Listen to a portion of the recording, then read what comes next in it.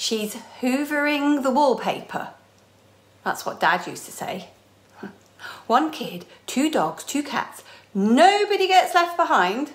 1 nana, 3 suitcases, all present and correct. It was a military operation and General Mum was running her latest campaign, Operation Rhyl. Saturday, 7 a.m, Nana stayed over and I'm hungover, age 12. From the sherry she slipped me whilst we watched Blackadder. The house is in chaos. The bedding's been changed, the kitchen scrubbed, plants in the sink, every appliance unplugged and a note in the empty milk bottle. Oh, and Dad sent off with the dogs to the paper shop to get from under her feet. By 9 a.m, we're all crammed into the car. The Sun Centre and fun fairs and beaches are only 2 hours away. Dad gets into the driver's seat. Mum looks round and smiles. Everyone in and ready?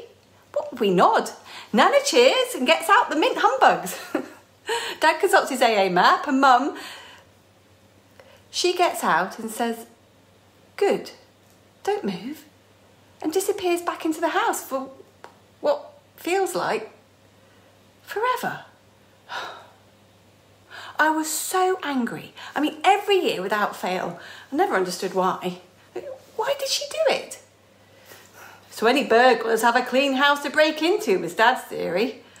Well, I thought Mum just did it to wind us up.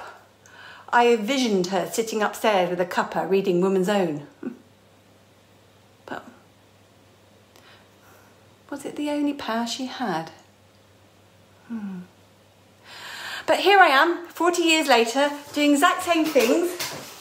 And I'd give anything to be in the car, waiting for her. I miss her so much.